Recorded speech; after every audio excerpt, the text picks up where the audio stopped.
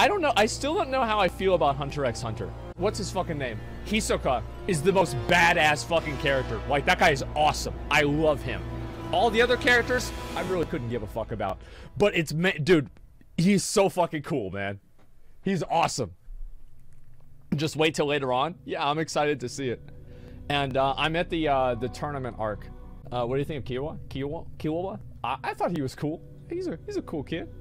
I think that that's kind of character that'll get a lot better.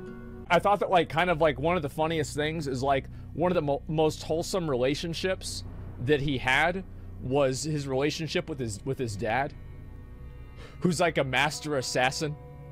I just thought that shit was fucking funny, man, because it's like not really what you would have expected.